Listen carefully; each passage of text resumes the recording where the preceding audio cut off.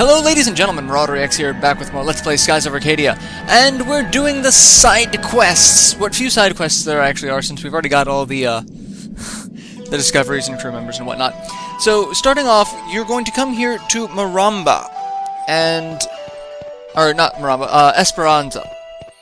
And when you get here into Esperanza, this is going to be a very lengthy back and forth side quest in order to get the final Abrek gem.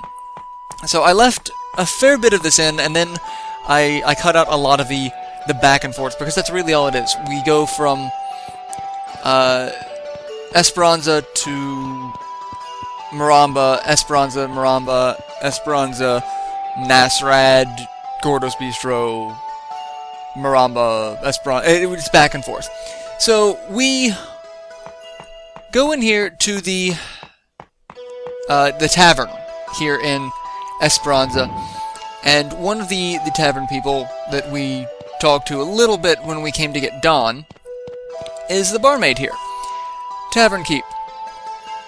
So, now that we've completed the Dark Rift, and we really could have started this when we came back to get Dawn, but we couldn't have finished it until later.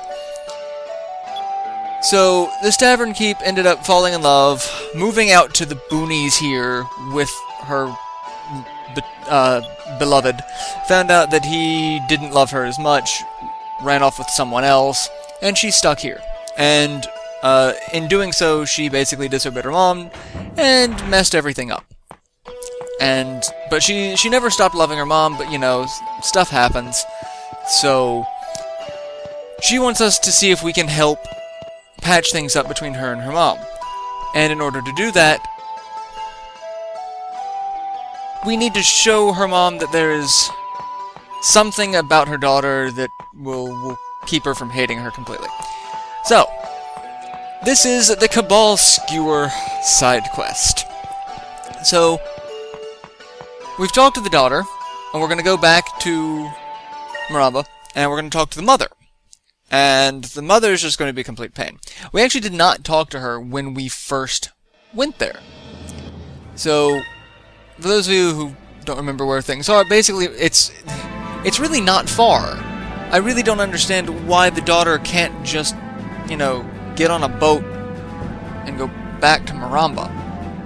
Now that, you know, we've gone through the Dark Rift, and, you know, actually at this point the Sky Rift, I think the Sky Rifts are actually gone at this point because Solstice has risen. I forgot what had happened when I did this the first time. It's like, why can't you just go back?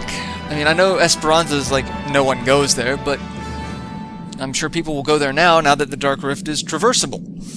So, but anyway, I don't know. So, as it is, we get to play Messenger Pigeon. So, we get here to Maramba, which is pretty much the same as when we left it. And inside the actual main city of Maramba, you don't have to go on that thing. I think it's called a Dommel? No, Dommels are from Final Fantasy XI. So I have no idea what the hell that thing's called anymore. I really don't. So many, you know, mythical game creatures in my mind right now. So this is the Cabal Skewer. Yeah. Cabal Skewer lady. You're a sailor. I don't like sailors. My daughter ran off with one, so therefore I hate all of them, because you're all the same thing. Sweeping generalizations. So, her mom doesn't even seem to care. Oh, she's probably lying in a gutter somewhere. And if this is the first time you've talked to her, you have to talk to her twice to actually progress the story. So if you did not talk to her, either the first or second time you came here to pick up, or through your first run through here, or to pick up Khalifa, talk to her twice here, otherwise it's going to take a little while to do the quest, because you'll end up going back and forth an extra time that you don't need to. So we tell her daughter's alive and in Esperanza, and her daughter misses her, and she doesn't believe us. She's like, screw it, I'm not going to give my daughter a second chance. So I cut out the trip back and forth, like I said. No sense in it. And we tell the Tavern Keep the sad news that her mom doesn't believe her, doesn't care, mom's a bitch. I mean, to be fair, daughter ran off, so, I mean, bitchy for a reason. but, you know. So, we come up with the idea of, hey, can you prove to your mom that there's something that will still show that you care and keep her in your heart? It's like, oh, I can make a Cabal skewer. It's what my mom does. She taught me how to make it when I was younger. So I'll make that, it'll be fantastic, and, you know, food will mend our relationship. Which, you know, food is a very powerful motivator in a lot of things, and I would not be surprised if, you know, a good meal could mend a relationship. Probably could. So we get one Cabal skewer on our second trip. So we're going to take this Cabal skewer back to Maramba and give it to the mother. And we're going to see her reaction. Hey, your daughter made this for you. It's the thing that you're making right now. Yeah, I'm persistent. What's it to you? It's a Cabal skewer. So she remembers what it is. And the mother's like, oh, well, she remembers, but it's not good enough. She made it with crappy stuff. No, it's nothing like the Cabal skewer that the person who made this can't be mine. I taught her better than this. Like, well, she's in, you know, a crap hole. Like, there's not really good ingredients. So, yeah.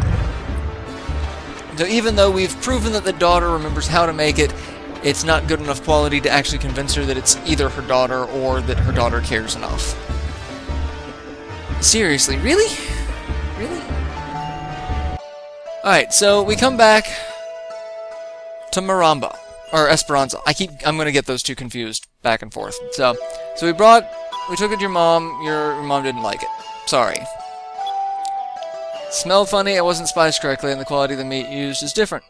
Yeah, there's no way I can duplicate my mother's skewers with ingredients in this town. I remember exactly how to cook it, but I don't have the same ingredients. It's like, tell us what you need, and we'll bring it to you. Okay, now it's getting even crazier. Not only were we playing Messenger Pigeon, we're playing Shopping Assistant. So we need to get these 3 ingredients. Gentum, Kale, Cabal. Now, one of them is only obtainable if you find the Spice Island discovery, which we already have, so we actually took that. So if you go back to whatever episode that I did where I found that, we actually took one of those 3 from it. The other ingredients are a little easier to find without, you know, requiring a... Well, actually, they still require a guide, because who would think that you need to go to the item shop in Nasrad, talk to the shopkeeper, don't buy anything from him, just talk to him, and he will offhand mention that he has one of the ingredients. Makes no sense to me. Talk about various things. Gentum. 500 per pouch. Yeah. Well, there is actually a way to figure out where all of these ingredients are, and that's Gordo's Bistro. If you go and actually speak to Gordo about these 3 ingredients, that, hey, we're doing a quest involving food, Gordo's your guy. So we come here to Gordo's, and he will actually have one of the ingredients as well. And it's said that you can't get it until after the Hydra, but this is before the Hydra, obviously, because he has not joined the Armada yet, because he's still here in his shop.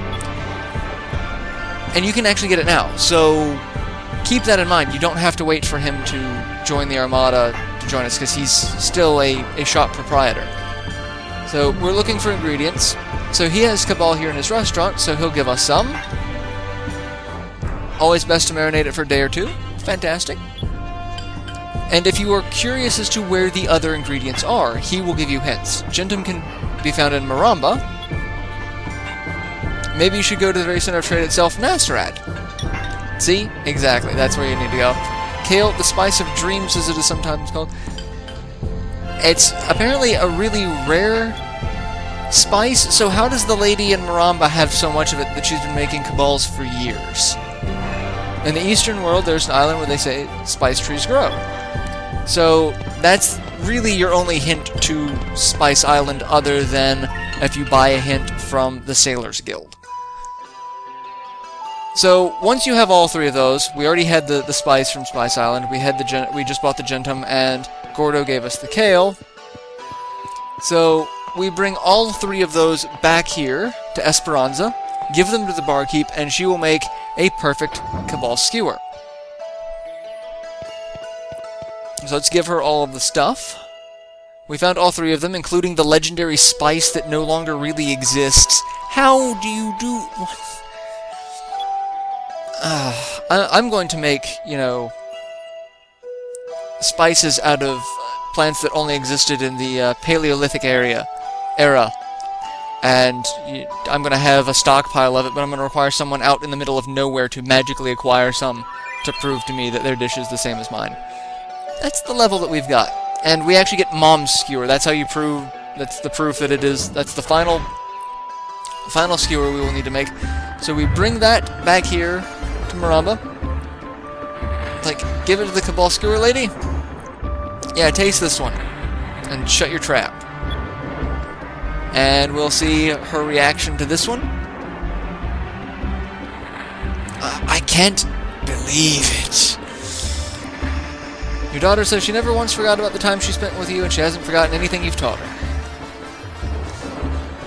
Aww. She's begging for your forgiveness. Tell her that it'll taste even better if she leaves it on the fire for another 30 seconds. Exactly 30 seconds. Only 30 seconds. Any more than that, and you've just freaking ruined it. Alright, but with this, she, you know, kind of admits that her daughter, you know, should be forgiven. Even, you know, that's kind of a backhanded comment of, oh, it's great, but it could be better. But she does forgive her daughter. So we come back to give the Tavern Keep the good news that your mother forgives you should you ever make it back to Maramba. You know, she'd welcome you with open arms, etc., etc. And that your mother loved the Cabal Skewer, but to cook it a little bit longer next time because it's just not quite perfect. And she demands perfection from you. I kind of wonder why the daughter ran off to begin with, if this is the way her mom acts about trying to ask for forgiveness. And she's overwhelmed with joy, so she gives us an Aubercham. Where she got it, I don't know. Where any of these people got the only 3 Auberchams in the entire world. So, with this, we are only missing 2 chams in the very final dungeon to get the final cupel, which is really entertaining because I've never actually gotten the final cupel because I never had access to the DLC content before now. So, and the next thing I'm going to do in this side quest is I'm going to show off something that is probably one of the most annoying things in the game. This one is actually after defeating Galcian and after defeating the Hydra. Come back to the Dark Rift, and there will be a new creature hanging out in the final save point room of the Dark Rift. So if you come in through the Yavutoman side, you come straight here. You see there's a giant black looper just kind of hanging out. Go up to him and click on him, use the A button, and you would think it would be a ship battle because of his size. It's not. He apparently shrinks down to normal looper size, and we fight him on the deck. Now, this looper is Elcian. He is the most difficult creature in the entire game. He only has about 10,000 HP. He can give you 30,000 HP that will be spread amongst the surviving members of your group, and he will give 30 magic XP. He also hits with incredible force. His Pyre spell that we blocked would do a ridiculous amount of damage, probably in the 2,000 plus range damage for a regular Pyre spell. His regular hits can do about 2,500, his critical hits can do about 3,300. So, the strategy for this fight is you want to be very careful. Skull Shield to negate all physical damage, Delta Shield to negate all magical damage. Now, the problem is, his regular attack can and usually will inflict fatigue. And from what I can tell, there's only two items in the game that protect against fatigue.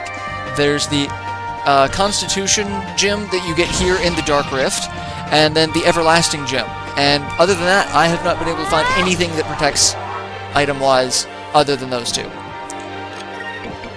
But you want to protect against the physical damage. People say to bring Enrique in this fight so that, you know, you can use Justice Shield to have the damage, but you're still going to take half damage, which is about 1,500 points of damage, and you are still going to run the risk of getting fatigued. So I just went the route of, let's have Vice use Skull Shield to negate all of the physical damage, and we'll just run the risk of fatigue after that.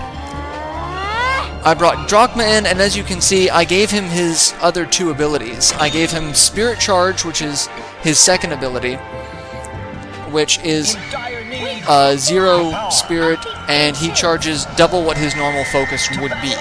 So it's actually very useful for that, especially since it, you know, requires no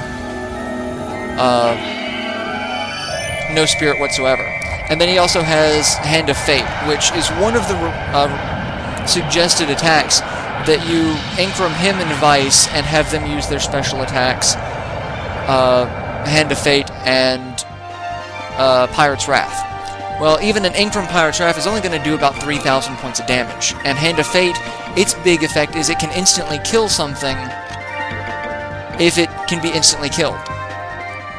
This Looper, as far as I can tell, is immune to instant death, so it will just do high damage, and even its high damage is not going to be comparable to Pirate's Wrath, especially for spending the 10 SP for it. So the strategy that I've been going with is supercharging all of my spirit to do Prophecy, which, as you saw on this run, did 57,000 or 5,700 points of damage, which is about half, a little over half his 10,000 HP. The biggest downside about this creature is it can and will run, like you just saw. And if you do that, you have to leave the dungeon and come back for it to respawn. I've tried going into other rooms to see if it comes back. It never does. So I've just left the dungeon, come back, and it will come back. So you have to be able to get 2 prophecies off before it runs like a normal looper. Not easy. Not easy at all. So, as you see here, I've done a couple other fights where I've sped it up and added a remix of the battle theme. The artist and link to their channel will be in the description of the video. I have beaten this looper once, however I did not get it on camera because I was not expecting it to work. I was trying out a random strategy, which was the Prophecy, to see how that would work, and it worked, and then when I tried to duplicate it is all of these encounters that you see here, and after 5 times, I didn't do the other 2 as well, I got fed up with it and said, no, screw this.